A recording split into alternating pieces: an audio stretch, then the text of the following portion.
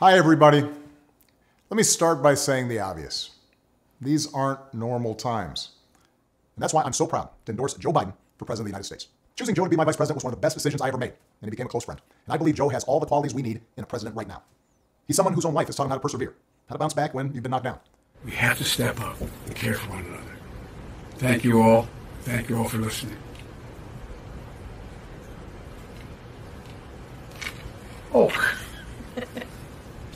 Thanks. Thanks. Thanks. Okay.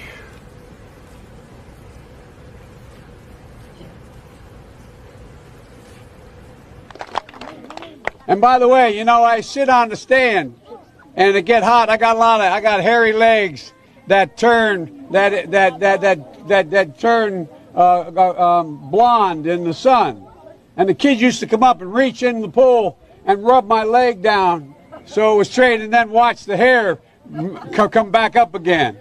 They'd look at it. So I learned about roaches. I learned about kids jumping on my lap. And I've loved kids jumping on my lap. And when they cut to the President of the United States.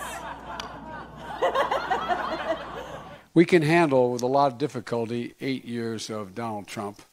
But if we have, 4 years of Donald Trump, but if we let it happen.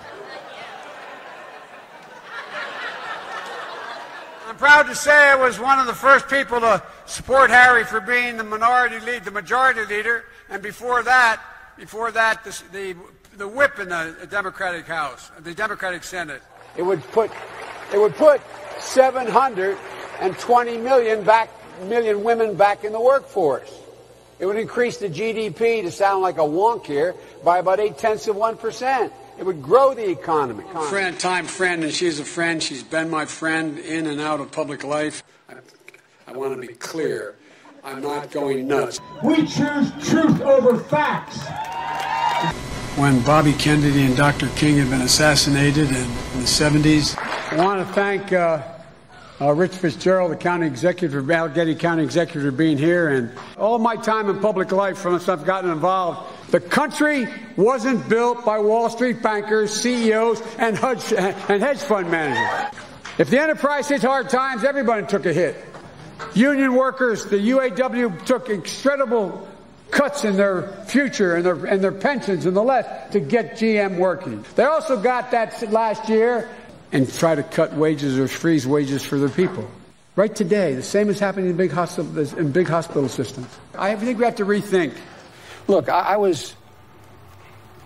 anyway. Well, here's your opportunity right now to just say you apologize, you're sorry. I think we can clean this up right now. Well, by the way, I did. I understand. Right. Yeah. We haven't. There's so much more work to do to figure out how. The one important thing I know. Well, I tell you what the deal was. I did not. What I didn't want to do, and I didn't want to, quote, invade space. I didn't want to get in a situation where this became. And then when I heard all this about and it was legitimate, expecting a call every time the phone rang. And so I spoke to some leading women advocates in this area, someone newer. You know, I think what she wants you to say is, I'm sorry for the way I treated you, not for the way you were treated. I think that might be closer. Well, but I'm sorry the way she got treated. In terms of, I never heard say, if you go back and look what I said and didn't say. How we define what constitutes a successful economy. Folks in America don't think their children are going to have the same standard of living they had. How can a person, dignity be maintained? Why they do that? It means investing much more in medical research to conquer devastating diseases like cancer and addiction and Alzheimer's. And so, folks, when those folks came, remember when he came down his gilded escalator. What would happen with you in this No, but everybody knows who this guy is. Come on, man. Come on, man. I'm looking forward to this, man. Come here, man. Hey, man. So, like, for example, I actually thought in my head when I walked out here, I mean, I know. We're friends. It's tricky. No, but I should be able to read better, but I have never in my life done anything in approaching a woman that has been, other than trying to bring solace. I'm used to, like one of your staff was, I think it's really important we listen. Whether I sit down next to somebody and it's not invited to sit down. So that's my responsibility. I have to be more aware, and it's totally legitimate. But anyway, I think it's legitimate, and I think it is, and to anyone. But I don't think anyone's ever said. But they have also said we'd like an apology.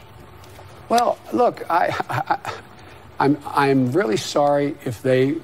Nancy Pelosi wants you to say, "I'm sorry that I invaded your space." Sorry, I invaded your space. I mean, I'm sorry this happened.